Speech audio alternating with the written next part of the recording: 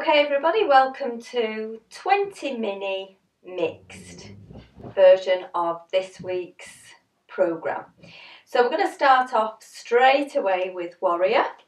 You're going to have your left foot turned to the front, and then you're going to turn your right foot towards your side, your right side.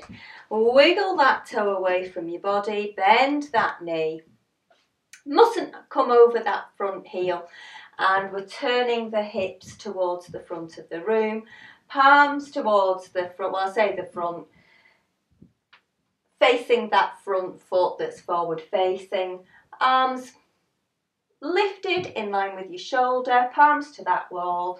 You should feel a little bit of a lengthening here in this hip flexor. So my right foot is forward and I'm turning to the right. So now you get a bit of a stretch there. And then return, breathing in and exhale, breathing in and exhale. Let's do one more like this.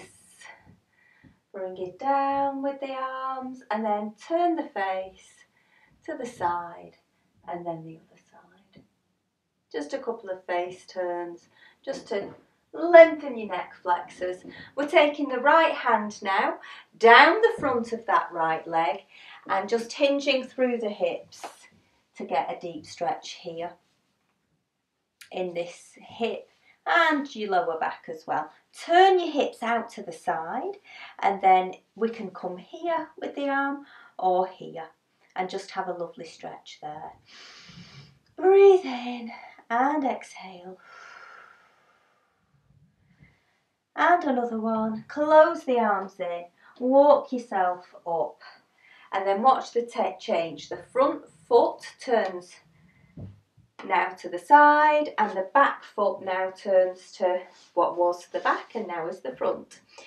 Arms are in line with the shoulders again, palms are forward.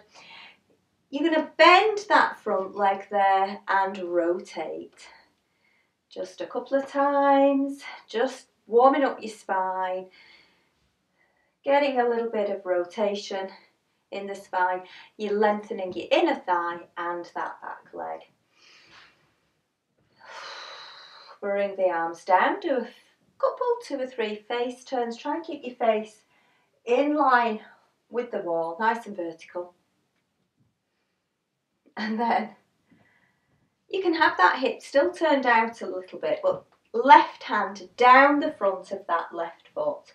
Hinge through the hips, turn out the hip as well, and then just bring this arm up here. Have a couple of breaths here.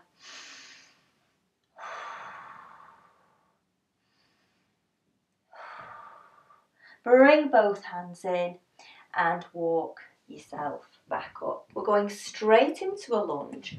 So we're taking both feet forwards now, so that back foot is in line with the front one. Both legs are lengthened. Just get your form right while that back heel just lengthens out there to get a stretch. And then we'll take it into a Pilates lunge. So crown is going to come down towards the coccyx. Okay, we'll lift up this back heel and literally get that back knee into a right angle. I don't want that back knee bearing out. I want it in line with that foot and then push up. Just do a couple here. Get a feel for it. If it's not feeling comfortable in the knee, then just make that angle a little bit wider and go forwards. Keep your back nice and straight. You just hinge through your hip, bending it less acutely in the back there. So choose your option, and I'm going to come down 5 with or without. Ooh, dumb waiter. Remember to lift your pelvic floor, belly button in, so everything's super engaged. Keep that knee from wandering out. You can protect it really nicely if it's narrowly in your midline. And then if we wish, we can, without sticking your bottom out, without sticking your chest out, bring the band in as well. So we'll do 15 here. Really getting some engagement in that front quad.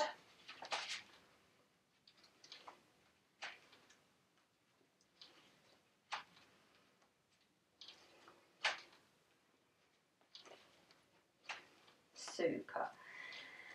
5 more.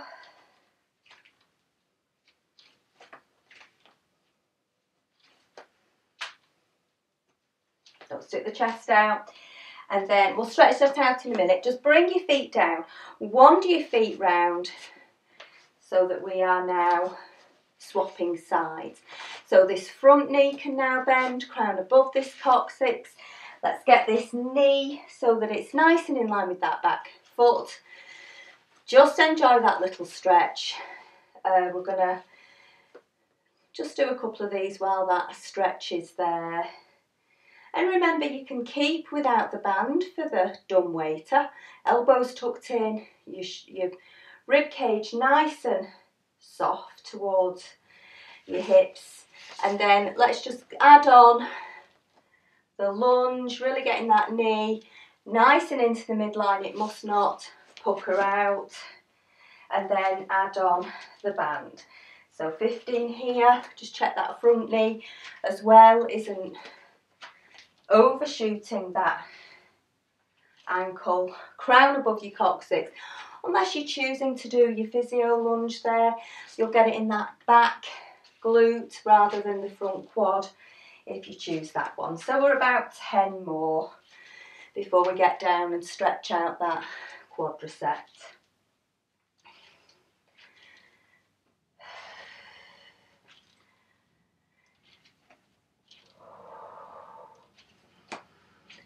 Three, 2, and 1. I'm thinking like we did an extra 5. So I'll just do a few more here and then we're all equal. 3, 2, belly button in, lift that pelvic floor, and then we are getting straight down on the floor. So remember, you can lunge down onto the floor. We're in sideline series, so I'll see you down there. Great. So lunge yourself down. Just have your band handy. I think we need that, and your cushions there. So I'm going to have one cushion, arm lengthened away. With the arm there, I only need one for this. Bottom knee crooked. We're lengthening out this quad after all that work. Scooping the coccyx under. Squeeze that heel into your bottom. And we'll just rest here for 30 seconds there. And then we're going into sideline series. Beautiful.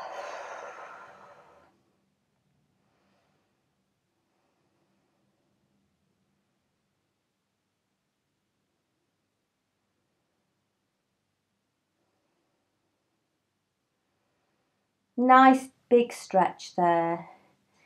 Coming into a dart position, toes in line with your fingertips here.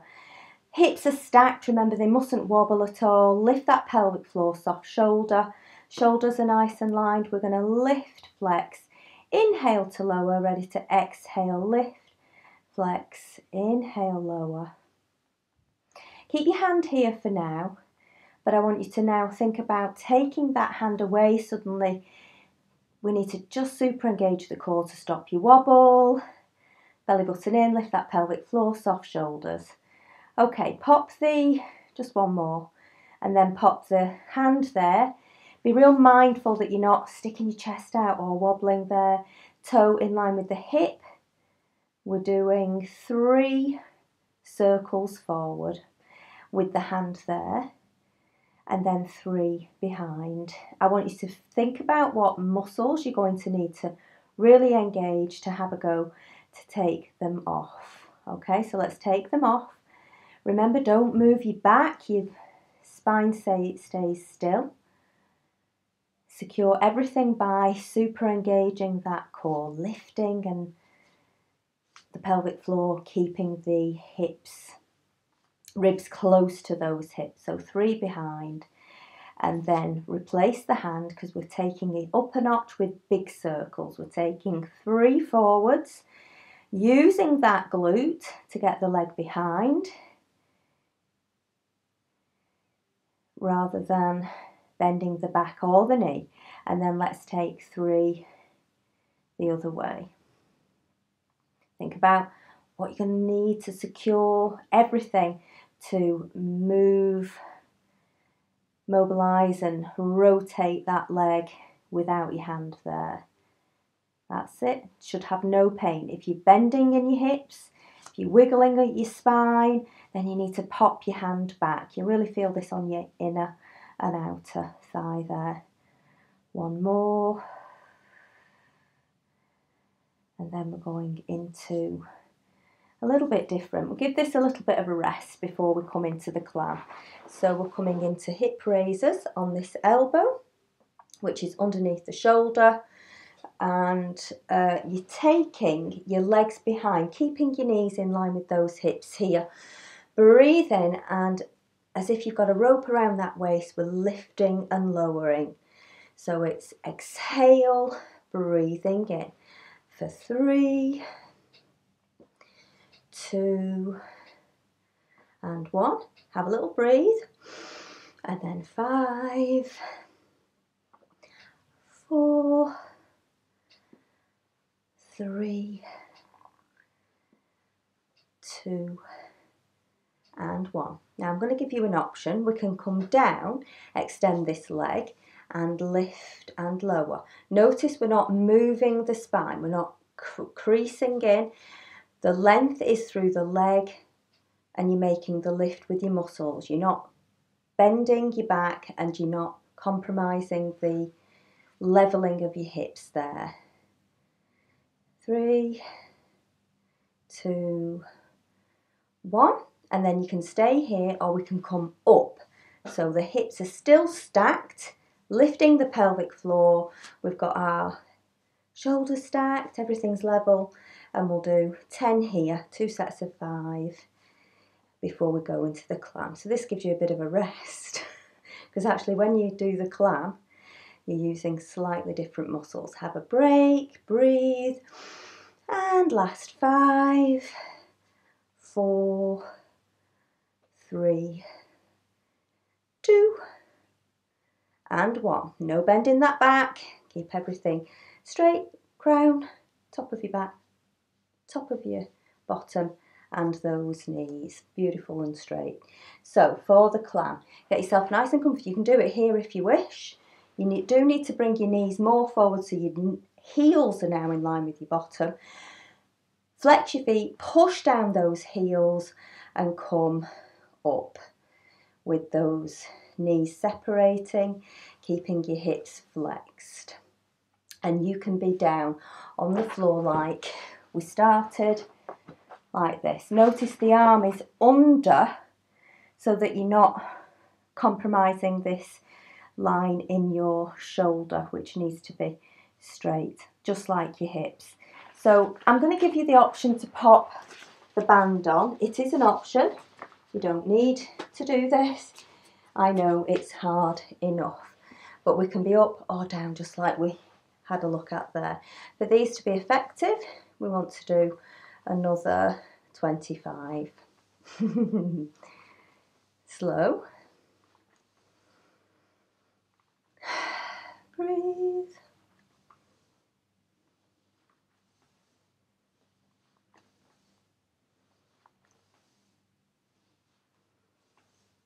I'm ready for 15 more. Belly button in. Push down those heels. 2 sets of 5.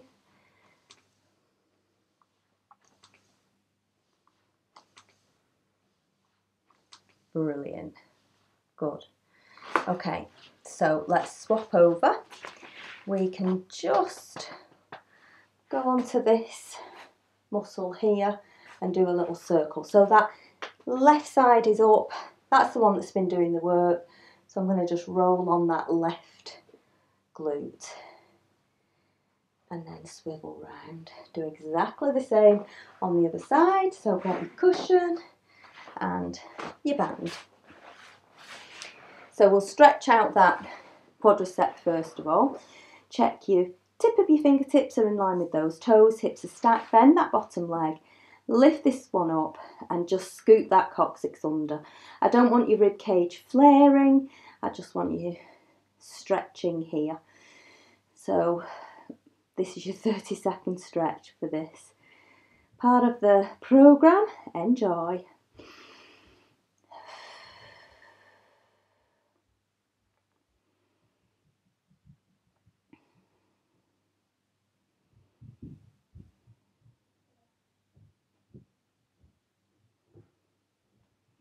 Well done. Have your hand there. Shoulders are stacked, hips are stacked.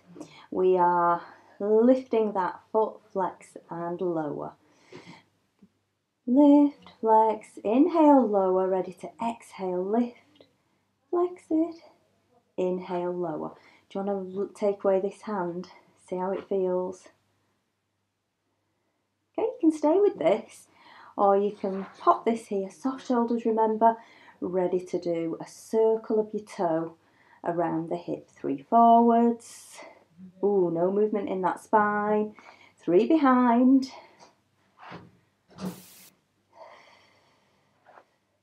Before you take it away, engage even more of those muscles. Prevent that wobble. A breath each manoeuvre, and then reverse. Squeeze that glute. It's the only way to get that leg back without making your back bend to take it back. Okay, pop the hand there, lift. Let's try bigger circles if we can, but with the support of the hand you can train yourself, gauge yourself to know what you're going to need. Once that hand's gone, start to engage everything now on your reverse. Oh, really lengthen that leg, squeeze that glute. Don't bend that lower back. Are we ready? Take it away. Breathing in, exhale. 2, 3, ready, reverse. Try not to swoop. Great. Okay, let's come up into lifting and lowering the hips. So we'll start to use our obliques before we use any more of this action with your legs. Well, you're going to use your legs as well, but we're going to do some lift and lowers. Elbow is in line with the hip, the knees as well, so those legs are behind. Rope around the waist, breathe in, exhale, lift, inhale, lower, exhale, lift, breathe into lower. Are we ready? 5, 4, 3, 2. Last one. Okay, so option, staying on the floor, lift and lower this leg. You can do soft shoulder, 3, 2, and 1. Or we can come up with the hips and do the same again.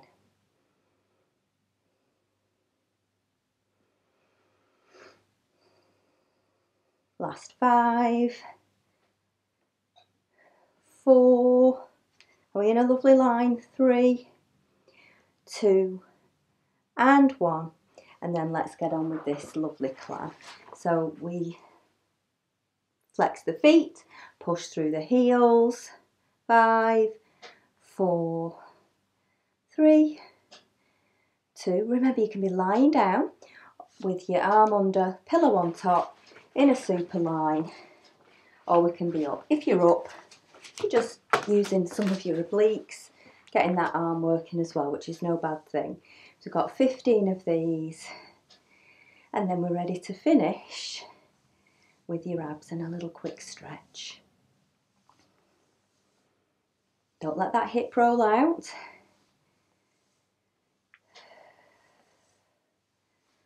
Last 2 sets of 5. Okay, how's your elbow? Is it tucked underneath that, directly underneath that shoulder it needs to be?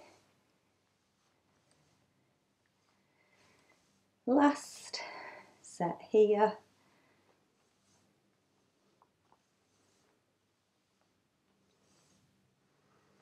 And 5. Bring it in, out of that. Come down onto the back, so you're in supine, looking up. You can have this cushion here, but you might not need it because you might take it up a level to use your upper back. So to start off, 1 foot on the floor, 1 leg in tabletop, so neutral pelvis.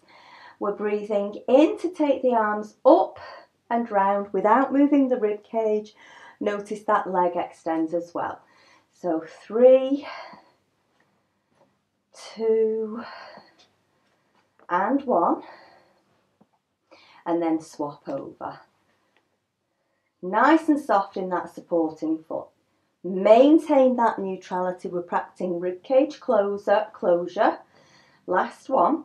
And then we're swapping over, bringing chin to chest, and as well your thoracic if you wish. 5. Just getting that leg straight, mobilising that hip a little bit. Don't let that knee come further forward than your hip. Swap over.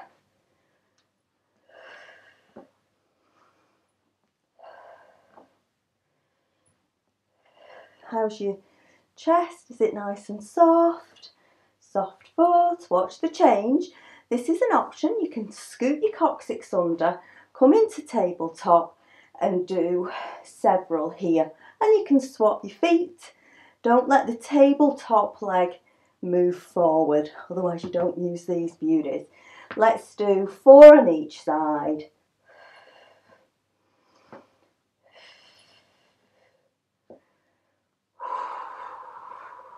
Lift that pelvic floor, get that lower back into the mat. Choose your option, you might like your feet on the floor.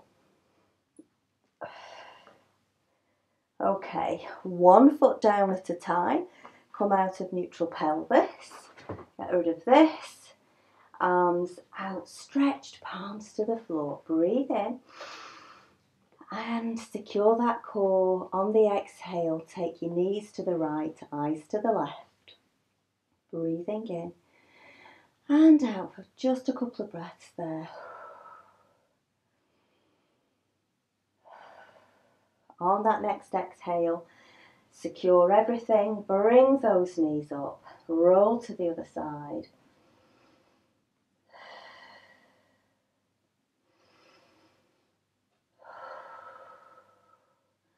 Secure, come up.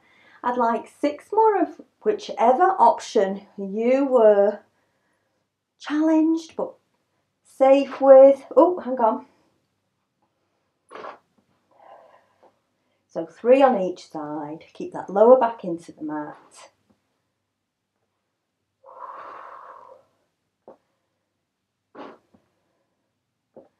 Beautiful job. 1 foot at a time to return to the mat. Roll to the side. We're going to finish with a beautiful stretch. Half Lord of the Flies, it's called. Lengthen that left leg away. Pop your right leg over and just have your opposite arm just resting on that knee. Turn behind, hips are forward, take the shoulders back and breathe.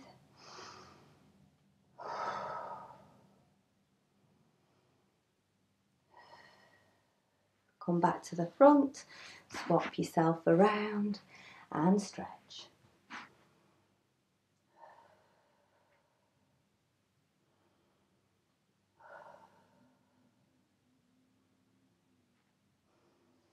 Well done. Tick. Pilates. Namaste.